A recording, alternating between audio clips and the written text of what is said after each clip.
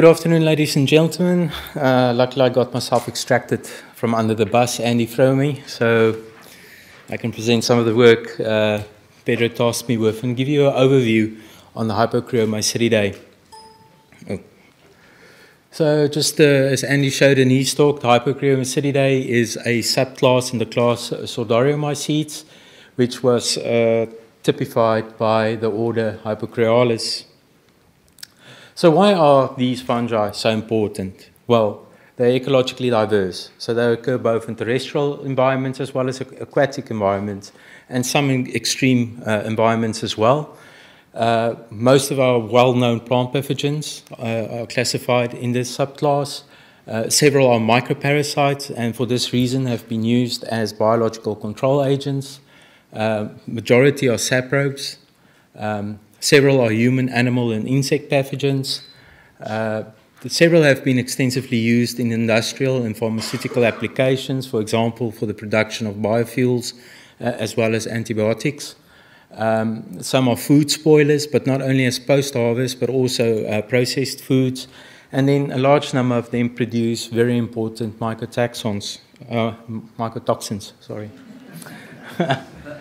So the subclass is further divided in 6 orders: the Coronavirales, the Glomeralis, the Hypocrealis, the Melanospiralis, the Microascalis, and then the Sorviralis, with several families still classified as Incerticides, with an additional 5 genera, which has not yet been placed in any order or family. So this is the tree based on LSU and RBP2, and I think I'll end my talk here. So no, I'm just kidding. And however, there was a lot of problems with the sequences made available to me. For instance, the only order that was monophyletic based on the gene regions here was the Coronavirales, and all these rest, all the other orders mixed up together. So the main problem with this was, for instance, the LSU sequence data. Most of these were too short. They only spanned the D1, D2 region.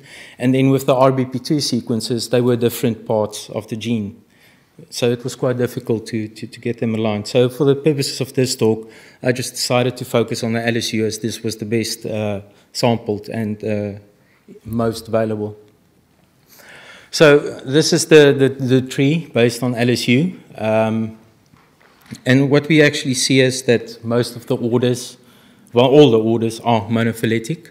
Then we have some families, the families which has not yet been placed in any order. And then we have some genera that has not been classified either. So let's move on to the orders. So in the order Coronavirales, we have 5 families with the genus and species they were typified with here. And if we look at the numbers for each family, we see in the Berthiaceae that there are 2 genera accepted in this family. However, there are no X-type cultures, living X-type cultures available.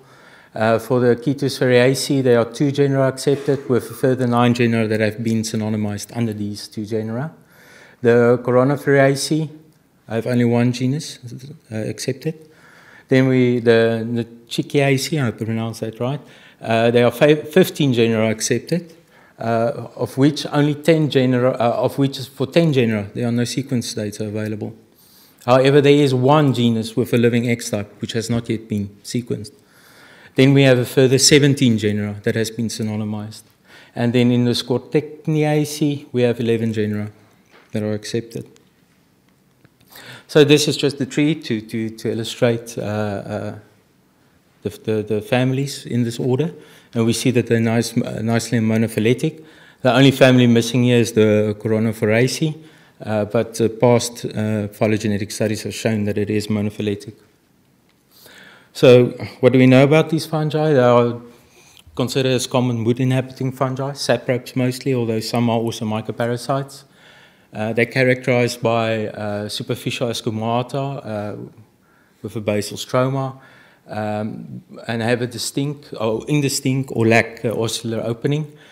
Some genera in this order, and this is also unique for this order, has a quail corpus structure, which is basically a structure in the ascomata that functions to rupture the ascomata and disperse the ascospores. These fungi are notoriously difficult to culture, and that's probably why there are not many X-type cultures available for these genera.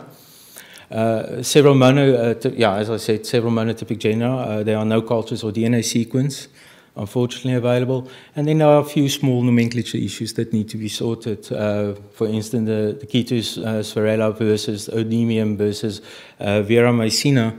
However, based on literature, I believe this generic name will probably take preference. So when we move to the Glomeralis, this is a relatively new order, recently introduced. It includes 3 families. 2 of the families, the Australicaceae and the Glomeraceae, are monotypic, so they're only based on a single genus. And then the Reticuliaceae includes 3 genera. And these families are quite monophyletic, so there's no big problems associated there. So these fungi generally have a global distribution and mostly associated with dead plant material or important plant pathogens. Are characterized by darkly pigmented ascomata, and which sometimes becomes sclerotial. And then there are still a few nomenclature issues that needs to be addressed here, although I think they're pretty much straightforward and will be addressed by the various working groups on these fungi. Then we come to my favorite group, the Hypocreomycetidae. Probably the biggest order in this subclass, as it includes 9 families. So these are the first 4, and these are the next families. And there are still several genera classified as Incerticides. So if we quickly have a quick look at each family, the Bionectriaceae, at this moment 38 genera are accepted, of which there are only 8 generic types available. And then a further 10 genera without, and of the further 10 genera without any DNA sequence data.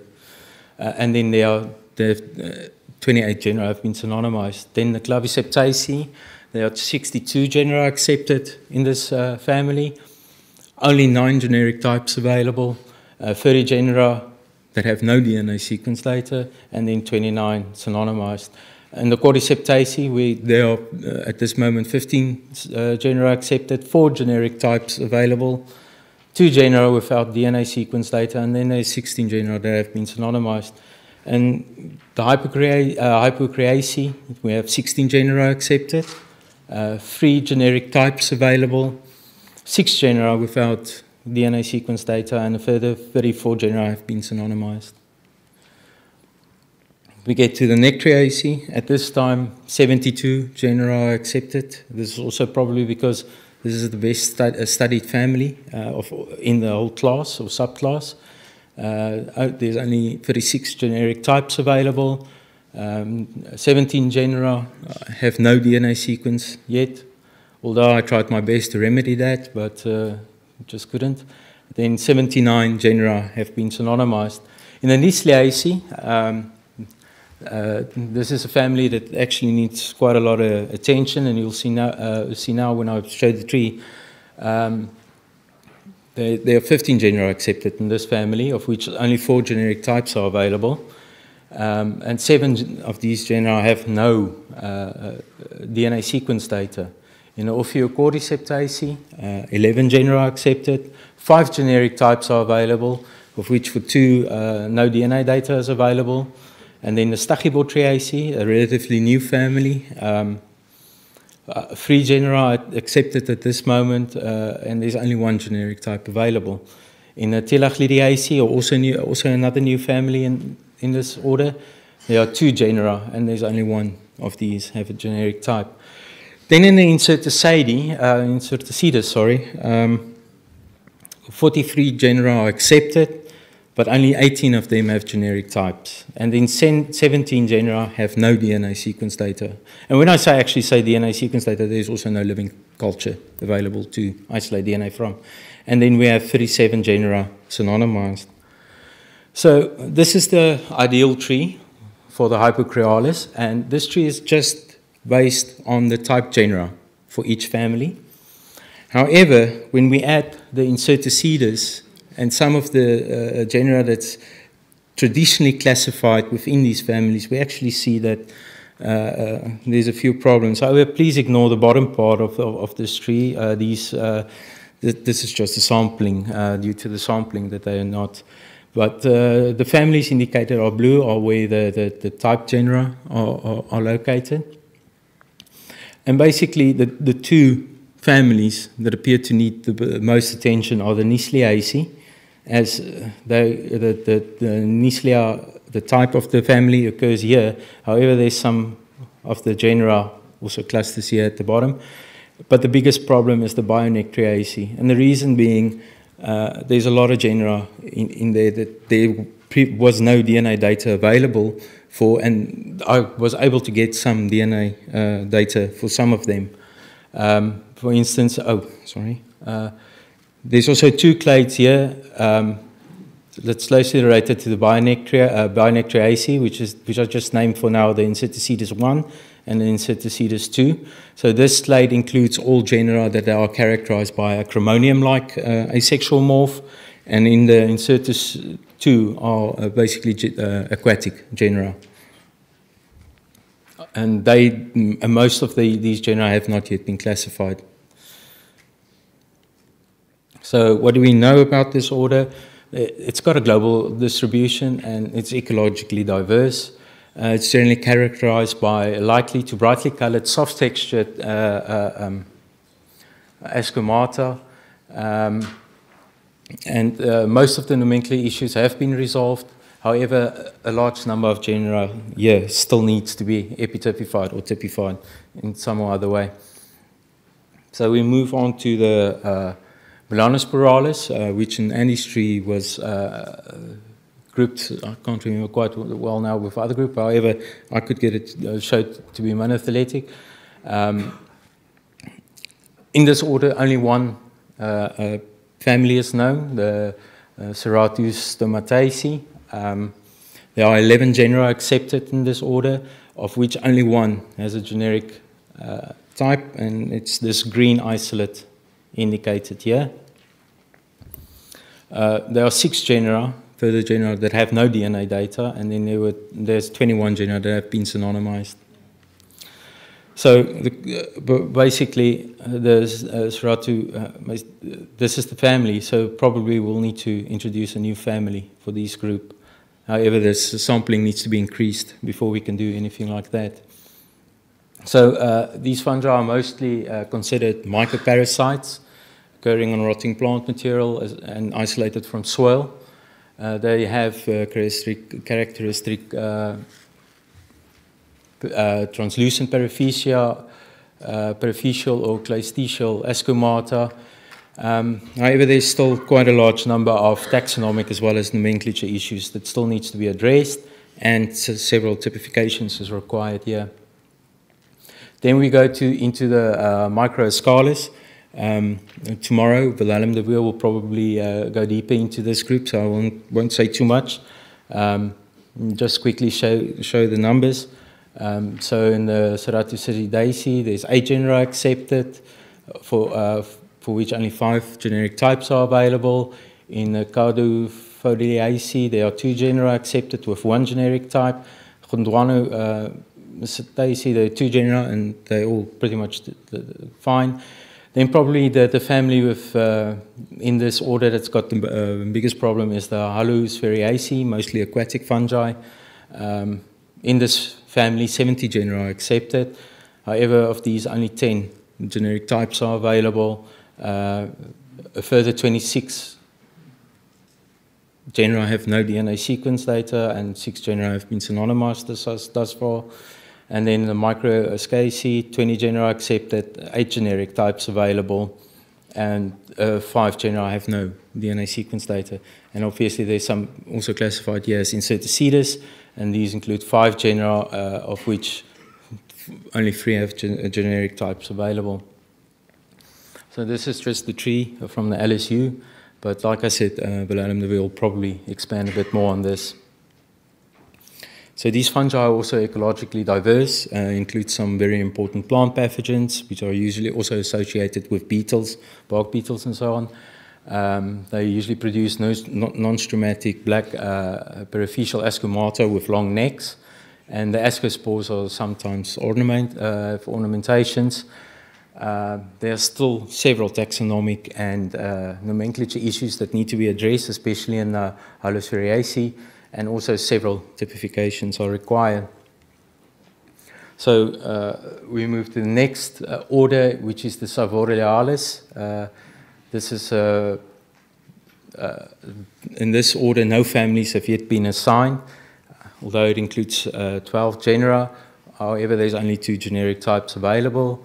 So this is the tree. So most probably what will happen is that this larger clade will probably be classified as one family, and these 2 clades as additional 2 families. However, more sampling is probably required for these bottom 2 clades before we can do that. Then these are mostly aquatic fungi and isolated from submerged wood. They're characterized by brown to black periphyseal ascomata, and there are a few small nomenclature issues that will be addressed, but they appear to be quite straightforward. Then we come to the families which are classified as Incerticides in the order level. If we take a look at these families, we see in the Hypocreomycetidae 2 genera accepted, however there are no generic types. In the Hypocreomycetidae, there are one is monotypic, and there is types luckily. And we have the Hypocreomycetidae, sorry, I don't know how to pronounce that one. We have 3 genera accepted, for which only 1 genera there is a type available. The Hypocreomycetidae, which is an important family as it includes very important plant pathogens such as Verticillium and Hypocreomycetidae. There are only 7 genera accepted, for which only 4 generic types are available. The Torpedosporaceae includes 2 genera, for which only 1 generic type. And then there is additional 5 genera, which has not yet been classified. So if we quickly have a quick look at these, it would appear that these are probably going to be 3 new orders introduced. So the Hypocreomycetidae, which is closely related to the Hypocreomycetidae. Then we have these 3 families, which are generally aquatic fungi, will probably be classified in a new order. The Hypocreomycetidae, which is quite separate but closely related to the Coronopherales on the long branch, will probably be a new order as well. And then we have these, although these represent some of the genera that are classified as Incerticides, more sampling is still required to give them a better classification in future. So if we quickly take a summary of the Hypocreomycetidae, at present there are 6 orders known, with probable addition of 3 new orders coming in the near future. There are 28 families with who knows how many families that will be added quite soon. In total, and this is based on classical classification as well as phylogenetic studies, 774 genera have been classified in this subclass, of which 460 are still accepted.